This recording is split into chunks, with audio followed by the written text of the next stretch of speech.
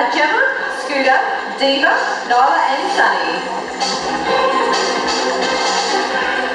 Always great to see you, team. Just imagine this for a moment.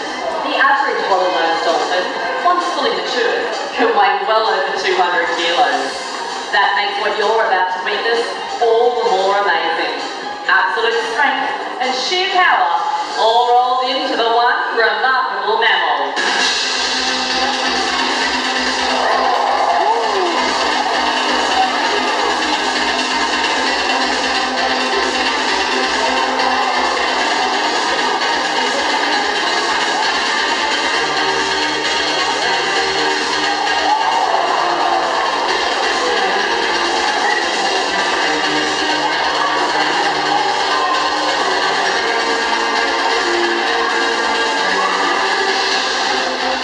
Simply amazing.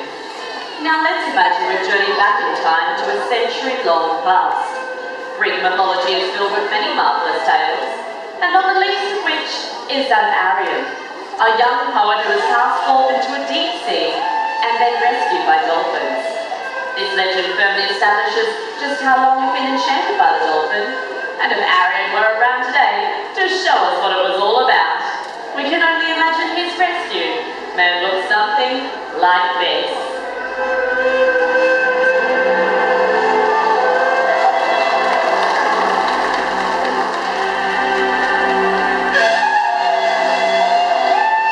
While Aaron and Teddy may not be mythical Greek heroes, they certainly love spending time in the water with their dolphin friends. While we're looking back into the past, let's reflect a little closer to home. Indigenous Australian history and its stories from the Dreamtime have long links to both the land and the sea.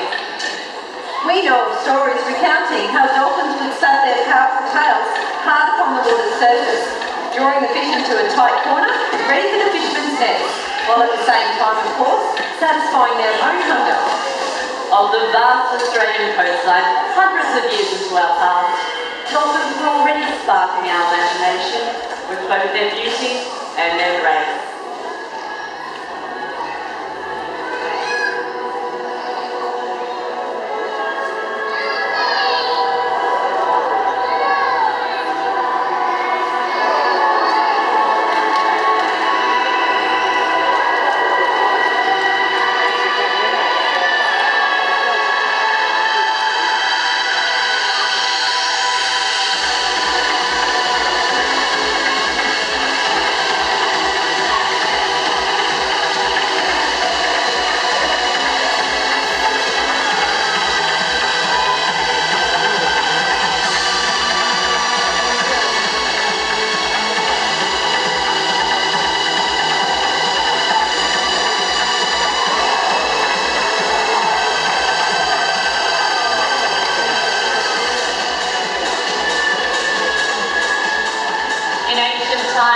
On shorelines captivated, watching dolphins swim and leap through the air.